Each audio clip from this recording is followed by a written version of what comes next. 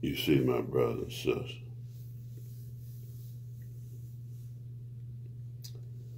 it's a blood covenant.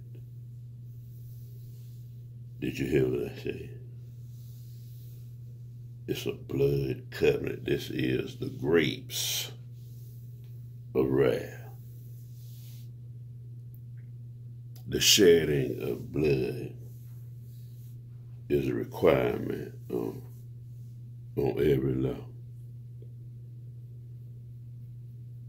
He wants to know if you are serious. I say without the shedding of blood, there is no remission. Are you serious about it? You see, you want to cut the throat of goats and lambs and slaughter chickens and your spells and your incantations and so forth and so on. But you don't want to get, and you are, but you're doing it indirectly. Yes, you are. In a way you are doing it. But you still bullshit. Nigga, I said it is a blood covenant.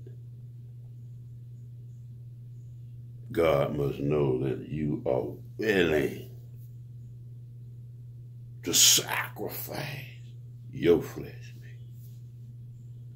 Nigga, I said, yo, now let's look at all the great men that have come before and women. Damn near all of them gave their blood, did they not? They gave their life, and one way or the other, they spent their entire life force and energy and their literal blood in the cause. Am I right about it? Now, the Bible says that there was war in heaven. Michael and his angels fought against the dragon and his horde, Lucifer, so forth and so on. And he was cast down with his angels, and we believe this story. And I tell you all the time that we are the fallen. See, nigga, I remember. This ain't no shit I read from Dr. York. And I respect Dr. York now. Or any other nigga. This is knowledge of self, nigga. We are the fallen. Nigga, I came down here as an ethereal. Nigga, I remember being high and lofty and in the presence of God. And that's just one reality. Do you hear me? Now, beloved, this is the wrath of God. This is a necessary evil, we might say. You see, because progress is also a requirement, brother. Because man refused to retain God in his mind, he gave him over to a reprobate, to destroy them. Because they defileth the temple of God.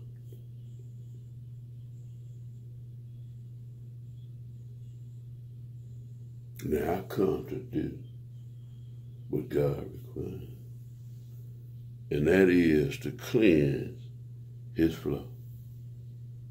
And I'm a hell of a marble, my beloved. Old school, right here. You're going to be wiped off this earth. And even this very earth shall be changed. Yes, beloved. Now, stand in your truth in this day and time. Stand in your truth. And hopefully your truth will grant you a just reward.